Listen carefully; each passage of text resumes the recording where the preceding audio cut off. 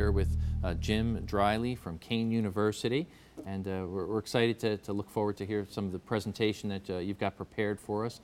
And maybe we can just get to your thoughts talking about cybersecurity from an education standpoint, getting enterprise and businesses, all different groups involved in it.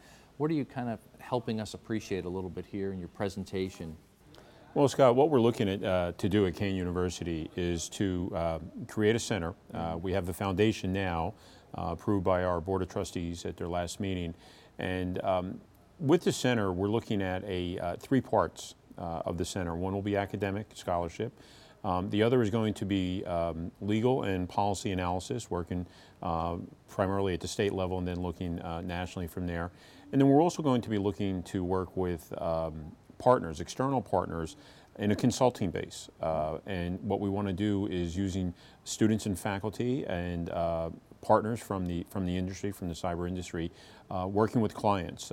We have a small business development center on campus at the university, so we could be working with very, very small client bases.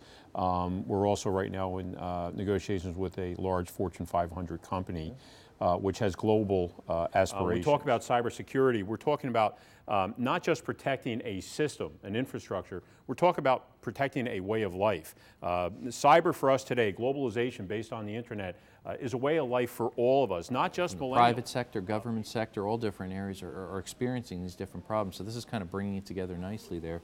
How about from just the cybersecurity problems? I mean, what's your gut telling you? What are areas that maybe you're concerned with when you look at the big picture, what's going on out there?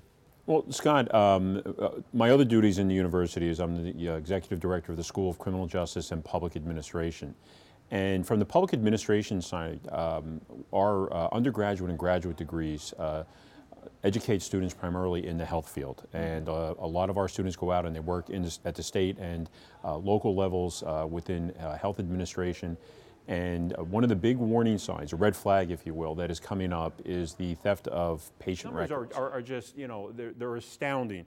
Most recently with the Anthem Insurance, 80 million records were affected. Sony, only 47,000, only 47,000. But we know the embarrassment that caused. My youngest child, our daughter, a few years ago, about 3 years ago, had her identity information taken through a very, very large national health insurer.